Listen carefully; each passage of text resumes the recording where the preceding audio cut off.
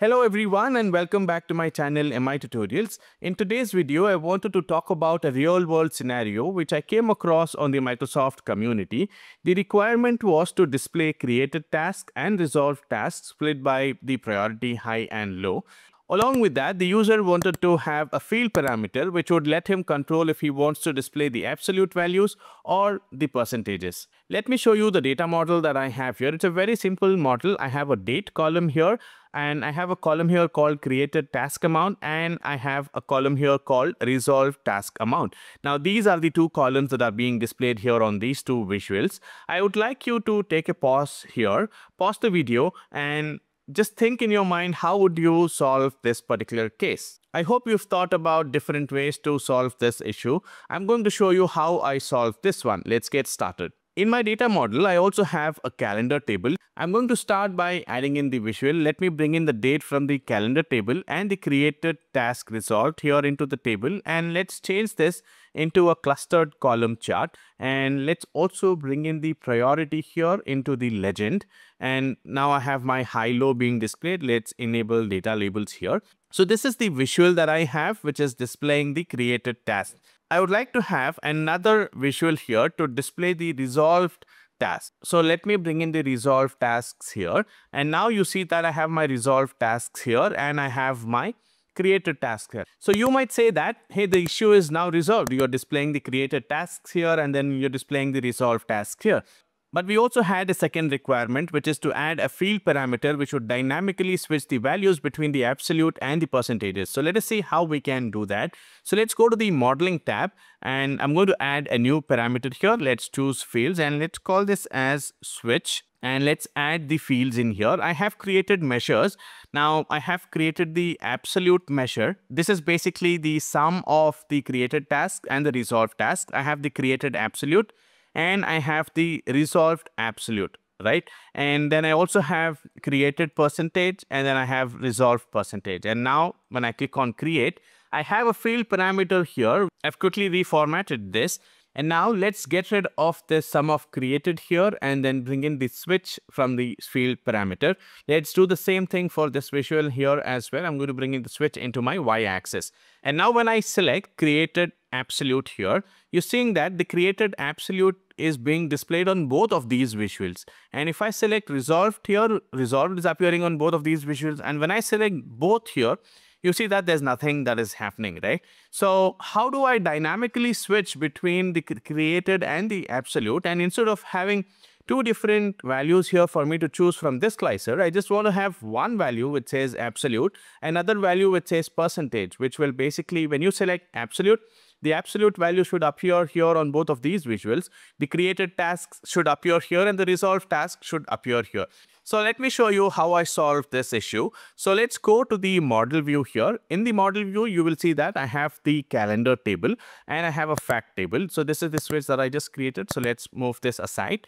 So what I did was I created a copy of my calendar table. So let's go into the Power Query. Let's go into the transform data. What I'm going to do here is I'm going to right click on the dates table and select reference. And let's rename these date tables. And I'm going to call this dates underscore created.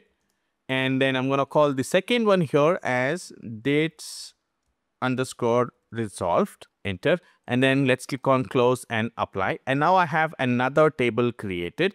And once I have the second table created, let's create the relationship.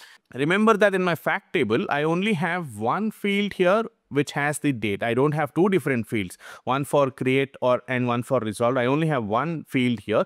So let's go back into my model view and I'm going to create a relationship between the dates resolved into the fact table. So now I have my relationship created. Now that my relationship is created, let's go back into our report view. We now have to make some changes here. So let me remove the field parameters that we just created. I'm going to delete this field parameter here. And once I do that, what I'm going to do here is, let me remove the switch as well. And I have the date in my first visual. I have the date from my dates created table.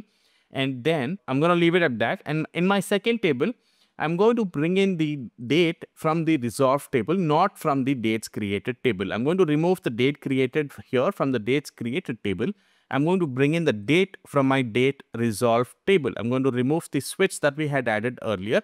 So now let me make it clear. In my table, in my first visual, I have the date here coming in from dates created table. And in my second visual, I have the date coming in from dates resolve table. Now let me show you the measures that I have created here. I have the basic measure here, created absolute value, which is just summing the created task amount. Likewise, I have the resolved absolute value here, sum of the resolved task amount. And then I also have a measure here, which is calculating the percentage. It is a simple measure here, basically calculating the percentage of total. Likewise, I have another measure here for calculating the resolved percentage. Now that I have all of these 4 measures calculated here, I need another measure which will dynamically calculate and return the measure based on the field that I have in my visual. So I'm using the switch statement here to switch between 2 different measures, which is created absolute and the resolved absolute. So within the switch statement, I'm using the isInScope function. So what this function does is it basically checks the field that I have in my visual is coming in from the create dates created table, or is it coming in from the resolve date table. If I have the date from the dates created table, then this should return the created absolute measure, or this should return the resolved absolute. If I don't have the date from the dates created table, then this should return the resolve absolute. Likewise, I have another measure here, which is the same switch statement and isInScope.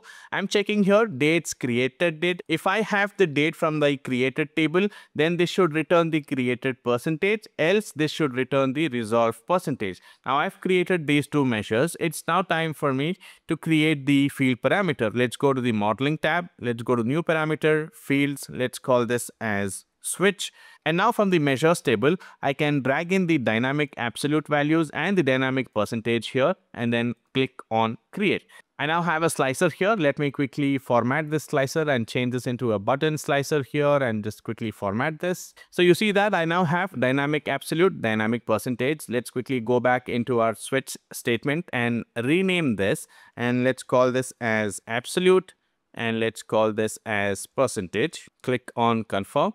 So we have renamed this now. I have absolute, I have percentage. Nothing is changing on my visual here because we need to add the value from the field parameter. So let me just collapse all of this and go to the switch field parameter that we just created and drag in the switch here into my y-axis.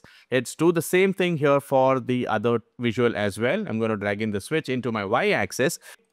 And let's rename this visual here. Let's go to the title and just call this as create date.